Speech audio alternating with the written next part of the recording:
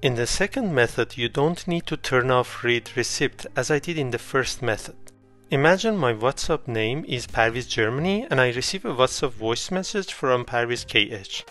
What you need to do is to turn your internet off, open your WhatsApp in multitasking mode and tap on this button to have the WhatsApp shown as a pop-up on the screen. Now you can open the message and listen to the voice and then close the WhatsApp pop-up. The next step is to open the WhatsApp in multitasking mode and tap on close button. It closes all the open apps and also clear the cache. In this way, even if you turn your Wi-Fi on, the sender won't realize that you have read their voice or text messages.